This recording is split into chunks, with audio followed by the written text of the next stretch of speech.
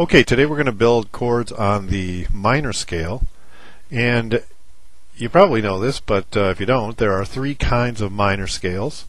Natural minor, that goes along with the key signature.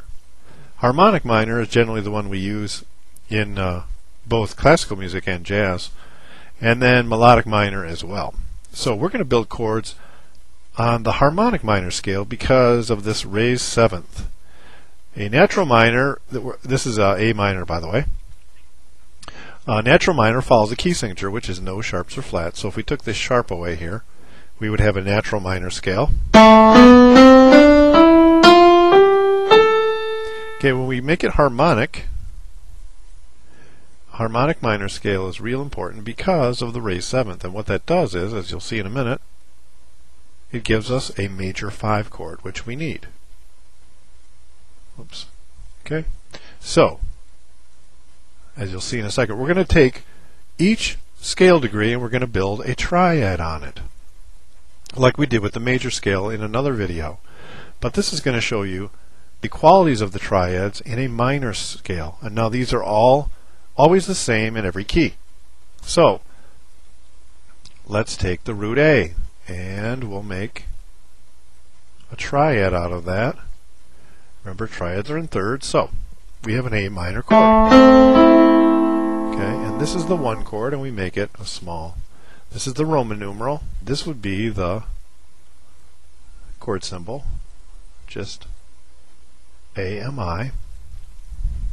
Okay, next scale degree is B. Plug in the thirds here in the scale, and we get, lo and behold, a diminished chord.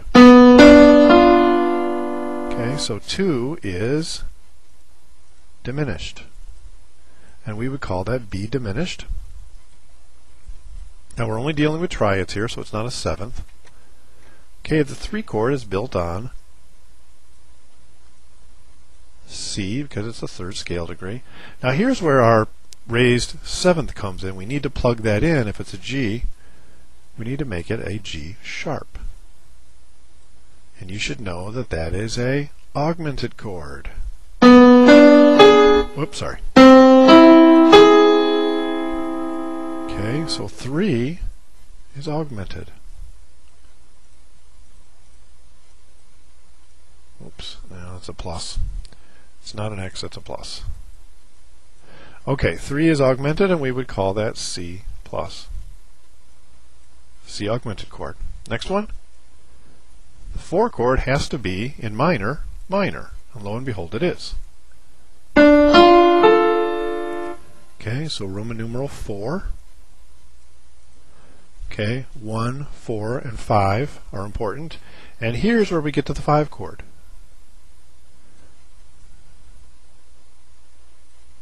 We need that G sharp because what that does is gives us a major 5, which when a 7th is added creates a tritone.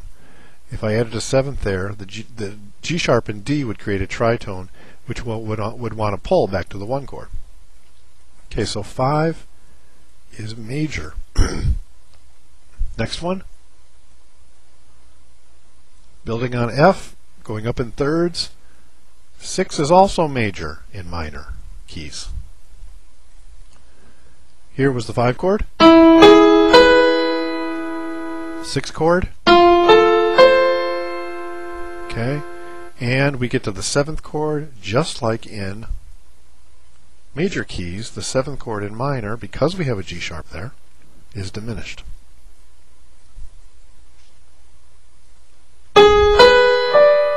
There's that tritone right there. That tritone wants to move inward,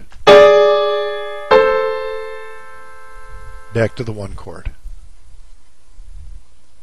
So we get our harmony, much of our harmony sounds the way it does because of the function of the 5 chord to the 1 chord and the 7th chord, which really just contains a 7th right there. If you took an E and put it over there, you would have a 5-7 chord. But in this case, it's the 7th, and it's diminished.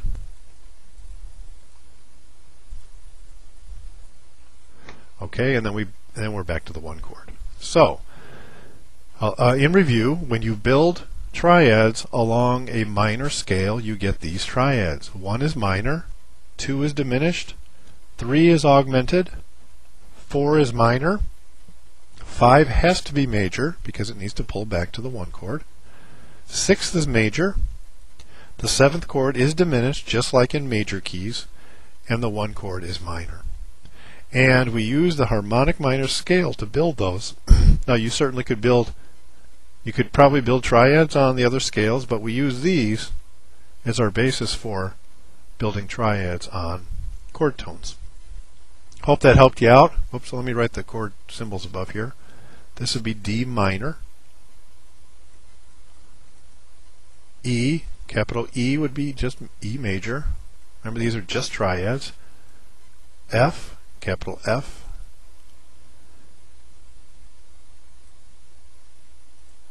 Oops.